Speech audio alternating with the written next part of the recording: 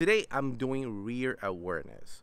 Before you do rear awareness, your dog needs to know how to touch, how to go to a specific place and touch it with the two front paws before this exercise can take place. But today I'm teaching you why it's so important for the dog to know that he has a rear paw, because that's going to make it a lot easier for you healing, and it's going to make it a lot easier when you have to walk through a lot of people. When we go to the airport, for example, knowing his rear is there and know how to move it, give me opportunity to move between in close places and with a lot of people in there. So let's go ahead and do the exercise, and I'm going to show you how we do it, and maybe this help you a little bit. So you can see, he comes immediately to it because he knows it's going to be reward in the touch place. Yes. So, like I said before, he needs to know how to get to this position where he's at right now. The way you do that, I'm going to give you a little tip here. It's if you have a puppy. Let me just go back to the camera. If you have a puppy, you will hide your treat right here, okay, and you're gonna lure into the place. The touch area. As soon as he touches it with one paw, you will reward. Two paws, you reward. He stay longer, you reward. You increase that. I'm gonna do another video how to teach him, how to teach your puppy, if it's a puppy, a young dog, or the dog doesn't know how to do this. If you see he stays there, he's just waiting because he know good things come in that where he's at. So that's not what I'm teaching today. So let's go back over here. So all we're gonna do is again hide the treat. Yes. And if you're gonna see to the left, to his left, it's harder for him to move. In every game, his left is harder for him to move. So I reward me a little bit more and we go to the left and do shorter movement because I wanted him to improve every day more. So we're gonna go to the right, his right. See, 100%. That was, yes. That was excellent. To his right, he can move his rear really comfortable. To his left. Yes. So I reward halfway there. Okay? Come again. You see he's sitting. No. Place. Touch. Yes. Really hard to his left. So for the left, I reward a lot more. For the right,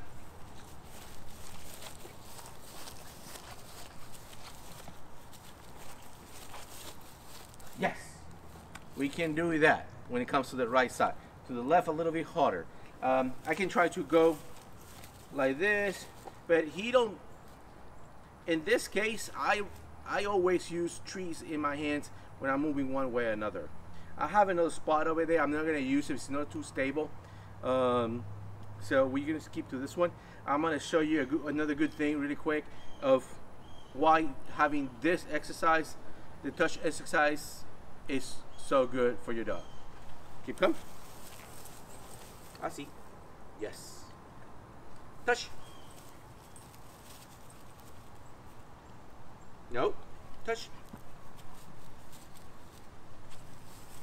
Yes. Keep coming. I see. Yes. Touch. Yes. One more time. Keep coming. Touch.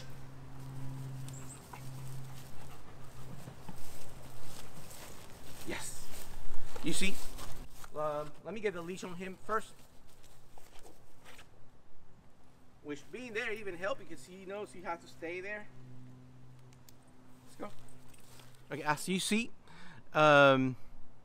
he stays there. It gives me rear awareness. It helped me by sending him away. And if you have, it don't have to be that. It can be a blanket. Even the blanket, I would call it place. I don't call it touch. And the reason when I do that is because I want him to go to place, down and stay there. That's what place actually means. Touching is just go, touch it with your paws and keep paying attention to me while we are far away from each other. So that's another thing, another total subject that we can talk about it later. Right now, I just want you to know the importance of the touch. And the second thing is the rear awareness.